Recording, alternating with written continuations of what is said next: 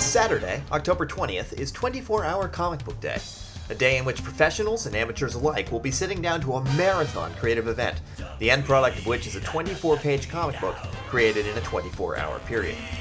The library will be hosting an abbreviated version of the event, during which we will be providing you with the resources, space, and community with which to create an 8-page comic from start to finish.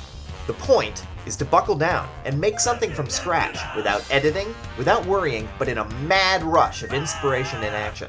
Please let me know if you are interested in attending, and please stop by the library to look at material to help you plan for the event, including samples of comics from previous years. Remember, that's 24-hour Comic Book Day, Abridged, hosted in the library on Saturday, October 20th. Be there, or be an equilateral rectangular object.